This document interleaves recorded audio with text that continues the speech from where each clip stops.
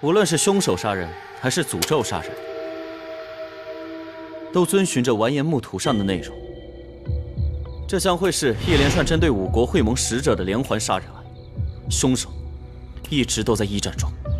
要是查不明，这责任就是你大宋的。没问题，就7天，7天之内肯定会给你们一个答案。金国使者着陆图贴身护卫阿兰曾经离开过驿站。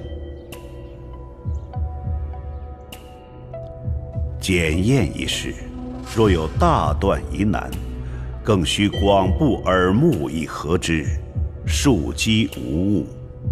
宋慈洗冤集录。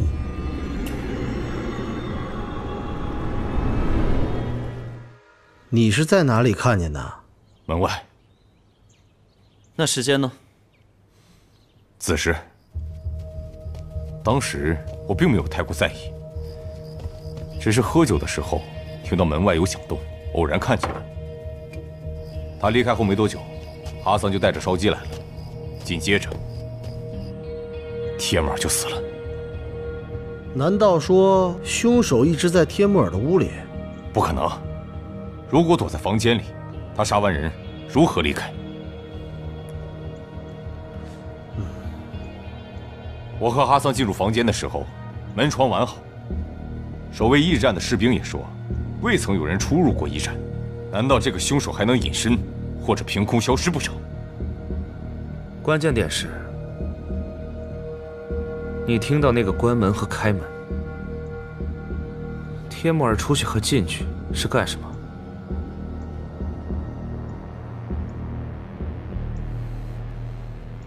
我明白了，第一声开门响，说明凶手进去了；第二声开门响，说明凶手又出来了。你这算明白了什么呀？那凶手去哪儿了？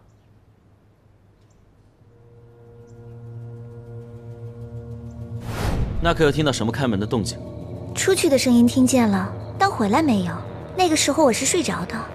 我也没有。帖木儿大人离开的时候，至少是亥时或者快子时了吧？那2个女子会在短时间内同时睡着吗？他到底看到了什么？这事情可没那么简单。驿站的所有房间，晚间只要朝向大堂的正门开着。若凶手要离开，必定经过大堂，而李大人就坐在大堂里，他不会看不见。还有一种可能，从窗户出去。如果这人轻功好的话，是可以离开的。可行，但有地方说不通。房间的窗户我俩都检查过，全部反锁。如果凶手是从窗户离开之后，他又如何锁上窗户呢？我看啊，是你们一直都想错了。其实凶手就没离开过驿站，凶手就是那2个女子用药迷晕了帖木儿之后，把他钉在墙上。那2个女子哪来那么大力气钉死一个大男人呢？我就是这么认为的。小六的推论虽然荒谬，不过，李大人，我还有个问题，纯属好奇，这5国会盟使者住的地方是谁安排的？是魏大人。原本魏大人在宴会城外开辟了4块空地，分别让我们4国的使者团驻扎。后来因为我兄长李元志离奇死于营地，魏大人让使者和贴身护卫都搬到了宴会城驿站，其他使节继续留在原地驻扎。我能理解魏大人这么做的原因，他是为了避免你们互相猜疑，导致局势混乱。本想集中将使者保护在驿站，但他万万没想到，驿站也出事了。是的，这样一来，猜忌就更加严重了。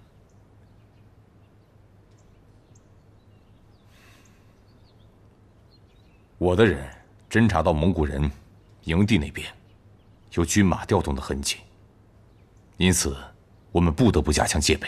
放心吧，武蒙的人都在城里边，一般人不敢轻举妄动。再说了，咱不还有7天时间吗？准确来说16天。报！将军，火头回来了。几位，请随我来。走。来。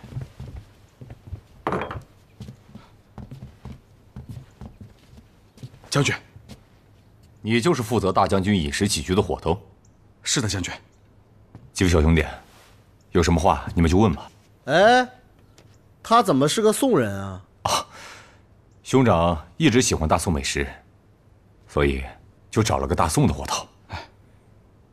哦，我们先随便看看吧。请随意。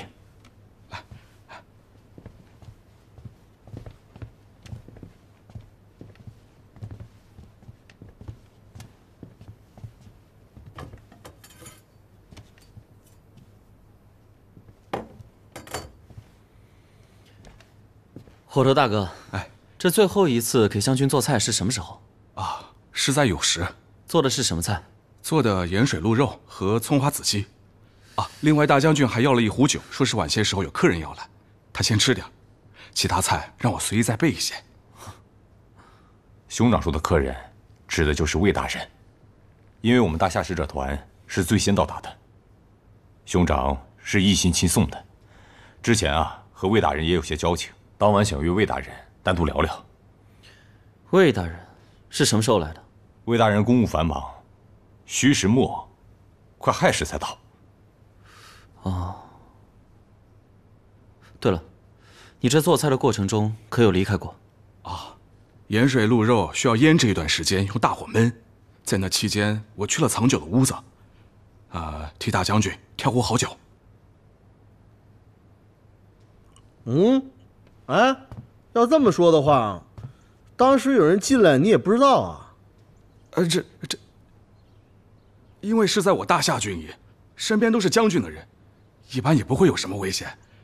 况且我离开不到半炷香时间。半炷香的时间，足够人往酒菜里下毒的了。没有根据的事，不要忘了。大哥那这酒菜是你端进将军营帐里的？是我亲自端过去的。我送去的时候，大将军还好好的在看公文呢，然后我放下饭菜就走了。所以说这里是你一个人负责？是，我负责大将军的饮食，其他人吃饭不归我管。那李将军，我们现在这个点回去，估计也误了饭点。如果方便的话，我们留下来随便吃一点，你看可以吗？当然可以。那麻烦大哥了。没问题。大人想吃什么？那就和那晚将军一样，盐水鹿肉、葱花子鸡。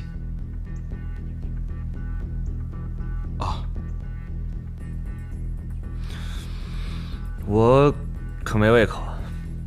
李将军，我可以随宋老弟一起吃点。那再适合不过了，麻烦了。好，我这就准备。鹿肉，子放，鹿肉。哎，你没胃口啊？来点这个。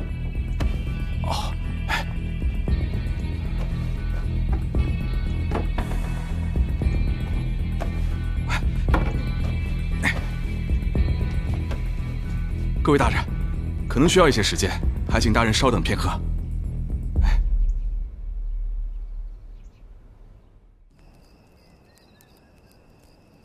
你没事吧？这盐水鹿肉是淡了一些，不过葱花子鸡的味道刚刚好。我没问你味道的事情。干嘛呀？这菜呢确实是好菜，不过不下毒肯定是吃不死人的。哎呀，你这胆子怎么这么大呀？你就没怀疑那个伙头是凶手吗？咱们是上门断案，你还真敢吃？万一他心一虚，给你们下点毒，来一个一不做二不休，全给你们毒死怎么办？就不像我有经验，你看我在后厨就吃萝卜，我能吃他东西吗？赵小六，我敢吃这个东西，就代表这个伙头没有问题。你要这么一说也有道理。走吧，还得去下一站。这么晚干嘛去啊？去找帖木儿的贴身护卫哈桑，了解一下李元珍所说，帖木儿当晚被杀，情况是否属实？什么意思呀你？撤！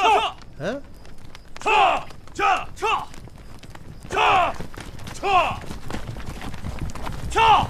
看城门！撤！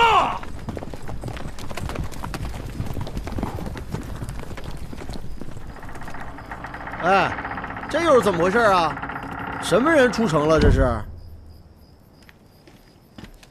金国使者出城了。啊？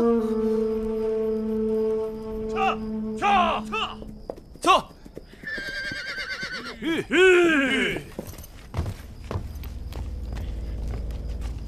魏大人，魏大人，诸位，你们可算安全回来了，我正准备找你们呢。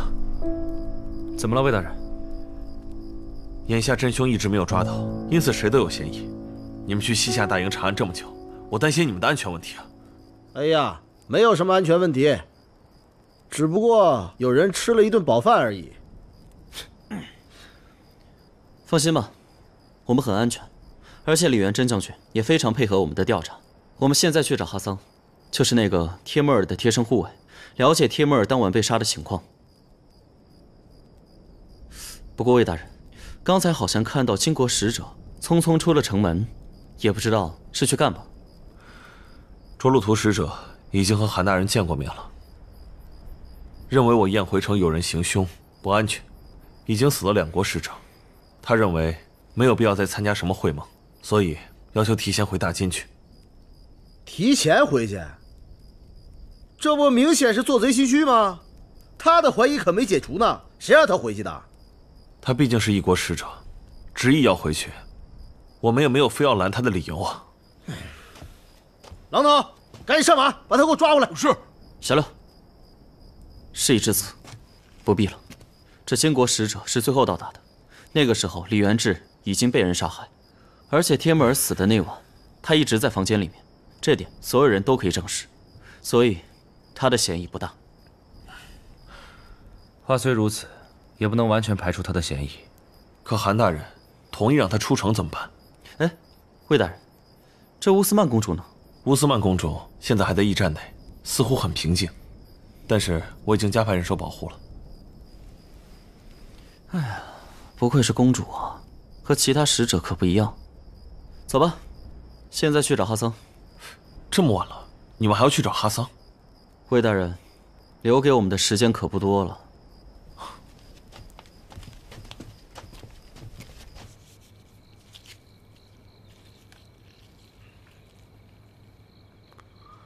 哎呀，就这个问题啊，我还以为你们已经找到凶手了。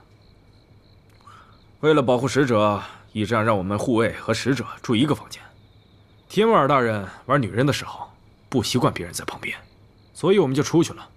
好，那哈桑大人，你是什么时候回来？什么时候离开的？我有时去了城里的宜春院，亲自挑选了2个姑娘，大概花了1个时辰。我把他们送到门口。帖木儿大人找到宜春院的2个姑娘，这不影响会盟吧？自然不会。跟我进来吧。姑娘们，伺候好大爷啊！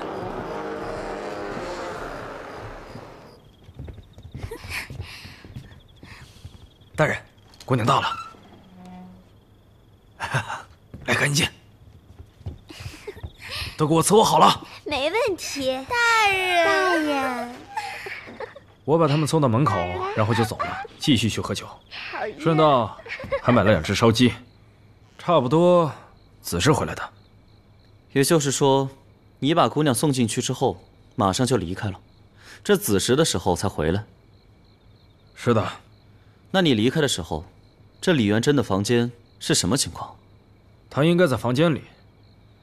我带那2个姑娘上楼的时候，曾经路过李元珍的房间，当时瞥见她独自一人坐在案前，不知是在饮茶还是在砍树。那下次见到她的时候是什么时候？我子时回来，她在楼下喝酒。她说，帖木儿大人房间的声音弄得她睡不着觉。我看她在喝酒，大人房间里的姑娘也还在，我也不好进去，就请她一起喝点。我请他吃肉，但是酒吃到一半的时候，我们听到了姑娘的叫声，那人被杀了。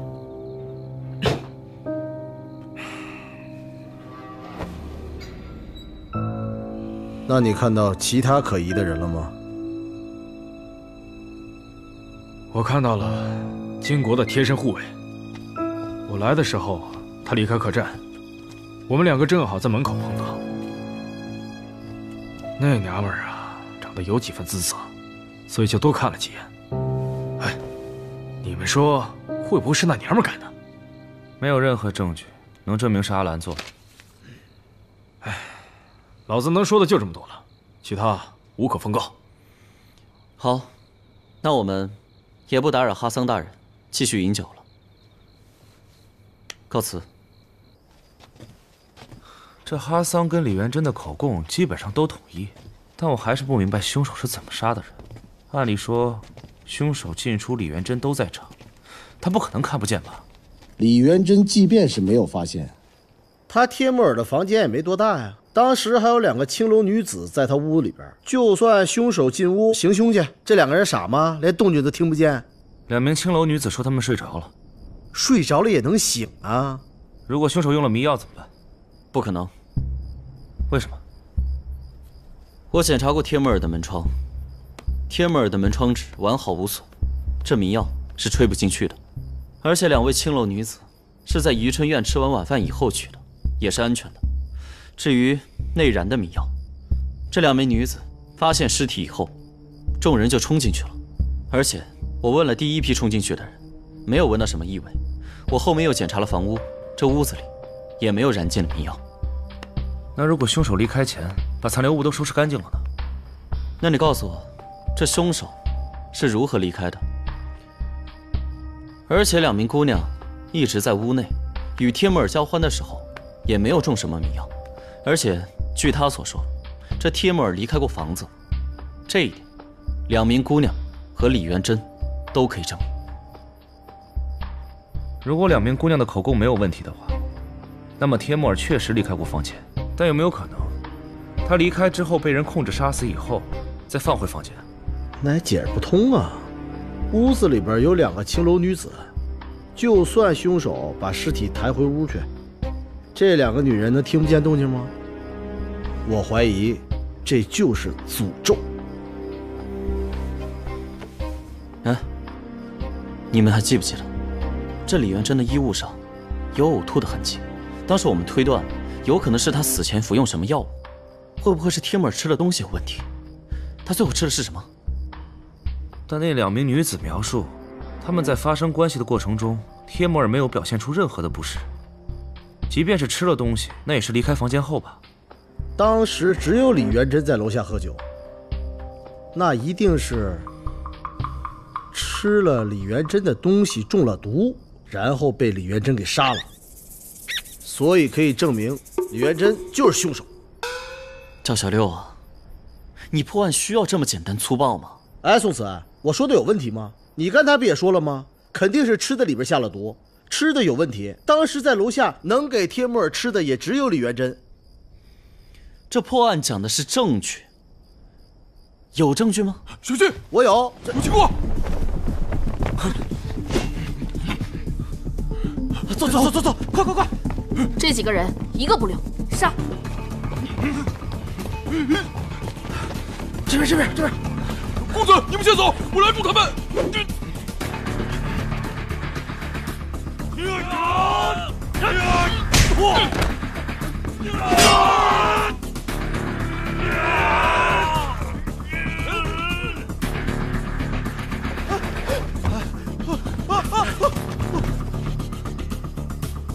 怎么又来一个？你们俩谁会武功？上！不会啊，谁会武功啊？你们俩行走江湖连武功都不会啊？谁行走江湖啊？我们要进京读书的，什么时候还吵了？哎，你等等，为什么要刺杀我们？什么时候还在意这些细节？砸他！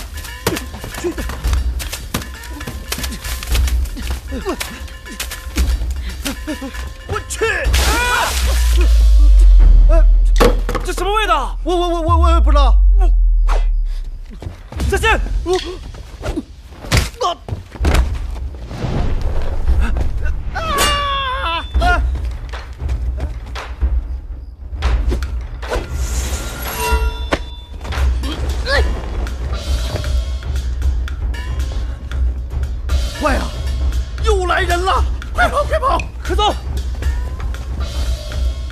人的人。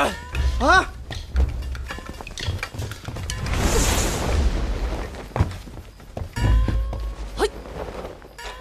公子，是他，没事了。他们咋跑了？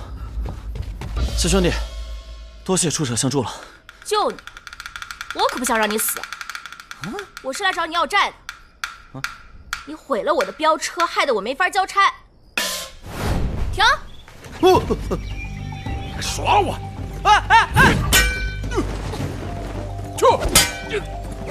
这两位大哥，能不能先别打了，让我先下去？你要护住我的镖，这趟值500两，你自己跳下去。完了！快跳车！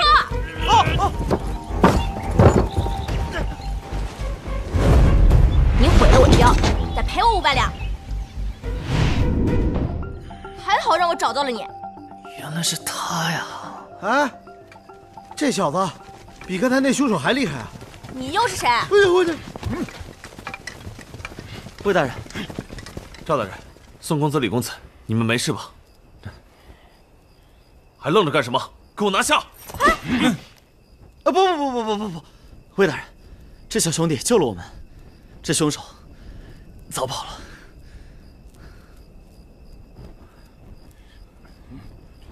宋大哥，可以了。多谢白姑娘。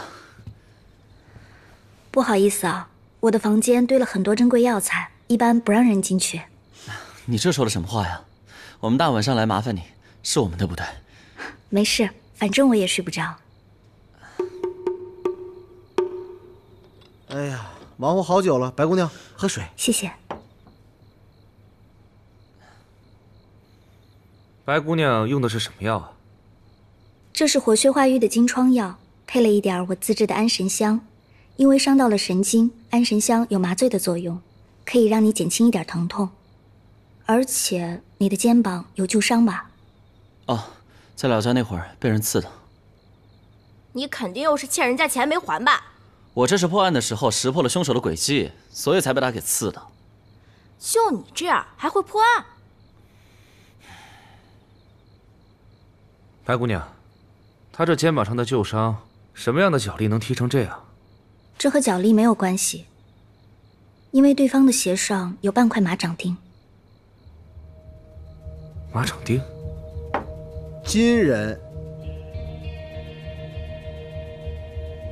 为什么是金人？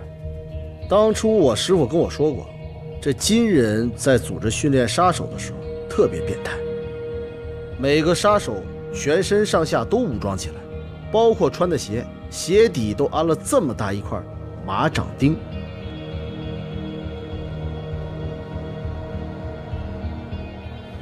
金人是凶手？不对，金人的使者不都出城了吗？难不成咱们城还有金人杀手？燕回城这个地方跟别的地方不一样，燕回城本身就处于边境要地，看似是各国往来的商人，其实一大部分都是谍子组织，个个心怀叵测，敌我难分，更是有来自各方势力的杀手，鱼龙混杂，出现什么样的人都不奇怪。所以，我敢断定，就是金人干的。第一，金人使用了完颜木的诅咒杀人方法；第二，咱们在查案的当中，他们派了杀手来追杀咱们；第三，金国使者他做贼心虚，提前跑了。这案子很简单，就是金人策划了一系列的杀人事件。哎，不是你横什么呀？你之前还说是李元珍杀的呢。哎呀，不这么说，能把真凶逼出来吗？得了吧你，还是一边歇着去吧。你怎么想的，宋慈？这杀手也许是金人，可是杀死使者的人可不一定是金人。我觉得是我们在破案的途中发现了什么秘密，所以才惹来了杀身之祸。要想知道杀死使者的是谁，得先知道这凶手是如何作案的。对，宋慈小兄弟说的对。你以为我不知道吗？我就是不好意思说。当然了，凶手为什么杀人，咱们得解读清楚吧？那你敢说金人就没有嫌疑吗？嫌疑确实是有，这不就完了？各位大人，天已经亮了，各位大人早饭已经备好，下楼去吃吧。有包子吗？我正好饿了。有。这位妹子，给我也开个房，我也要在这儿住上几天。兄弟，你不会真要住下来盯着我吧？怎么，500两不值得我盯吗？今日正好有客人离开，小哥你稍等，我这就去准备。快去快去，粥已经好了，大家快去喝吧。好吧，我也去吃一点。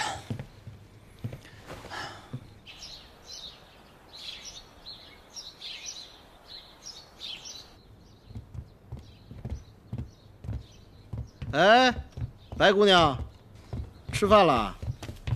哎呀，白姑娘，我想呢，我有必要重新的给你介绍一下。没必要了吧？你看，你对我一定是有些误会。魏大人，出事了！经国使者着陆图死了。什么？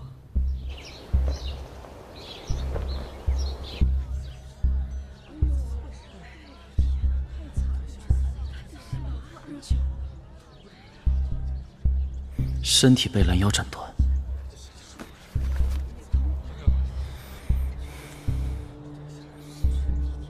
血迹尚未全干，说明死者是凌晨左右死亡。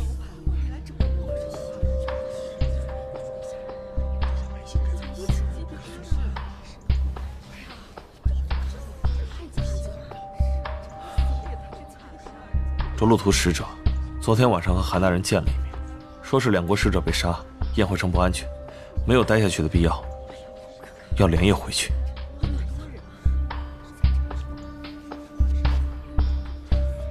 韩大人也没有理由阻拦，就让我开城门放行。没想到今天一早就有人来报说，金国使者着陆图死了，马驮着他的半截身子自己回来了。怎么只有半截身子？这也不能确定就是着陆图啊！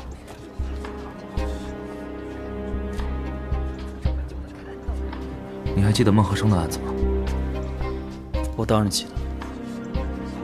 我已经派人沿着着陆图离开的方向去找另一半尸体了，看看能不能找到。这整个身子被拦腰斩成2段，在马背上，是完颜木的诅咒。第一幅斩首被搂在腰间，第二幅长矛穿心被钉在柱子上。现在4种诅咒已经灵验3种了。哎呀，白姑娘啊，我说过吧，没有什么案子是我们6扇门破不了的，除非这案子不是人干的。白姑娘，你不信啊？像是这种下了诅咒的案子，我也很快的能把下诅咒的人给他抓到。卫平大人，这每个国家的使者是不是都有使者团呢？是的，金国使者团就驻扎在离这儿12里的山坡上，我已经派人去请了。再等等吧。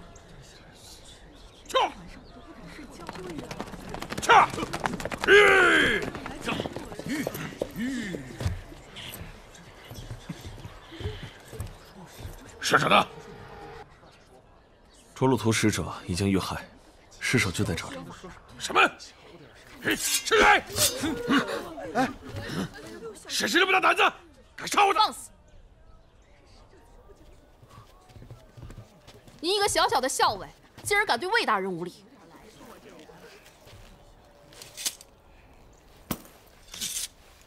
魏大人，阿兰护卫，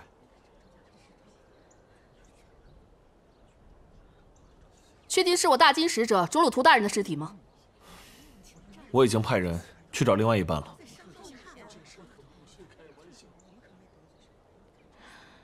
确实是着陆图大人的铠甲。什么人居然？阿兰护卫，是你。关于这个案子，我有几个问题想要问你。说。你身为着陆图的贴身护卫，为何着陆图出这宴回城回金国的时候，你不在身边，而在城内呢？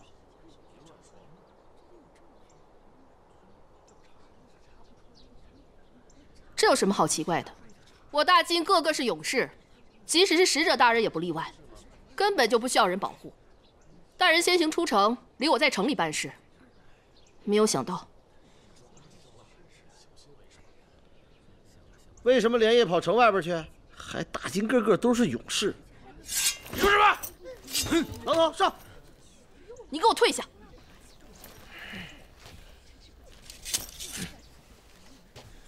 这位小哥是在怀疑我们吗？哎呀，一直以来你们都怀疑我金人用了完颜木国师的诅咒在杀人，但现在第3个诅咒应验在我们使者身上了，这又作何解释？